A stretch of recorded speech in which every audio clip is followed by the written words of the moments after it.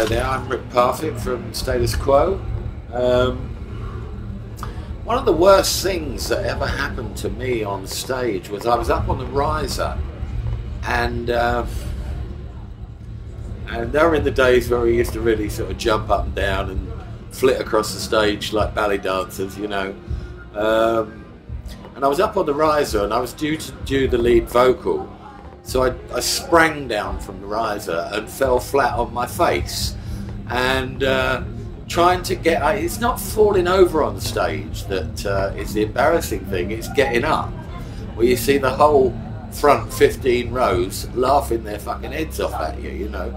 And I clambered up the microphone and tried to do the lead vocal, and then realised, luckily it wasn't this guitar, then realised that I'd cracked the neck on the guitar.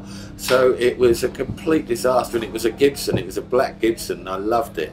But it was, I tried to get it repaired, but it's all over if you crack the neck. But that's probably the worst thing that's ever happened to me on stage, and God forbid it ever happens again, because it is so fucking embarrassing.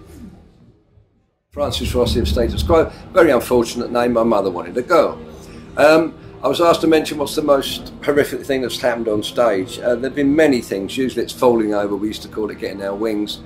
But we were doing a show last year somewhere in the Hallenstadion in Zurich, and we had a corporate in the day before. I was about 13,000 and we had 5,000 for a corporate. I had to do a discussion or a Q&A with a bunch of directors, and one of the things that I'd said is that I get frightened about going on, which is what I have, is fear of going on.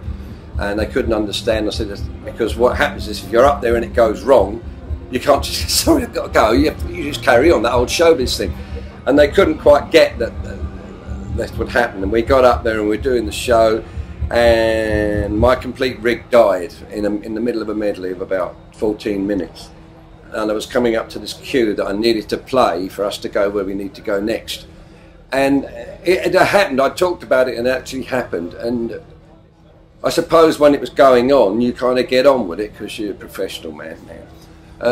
But it's still one of those most horrific moments. But generally, falling over, because the thing with falling over is you've got to get up, haven't you? If you could just fall and stay there, say, oh, poor sod fell.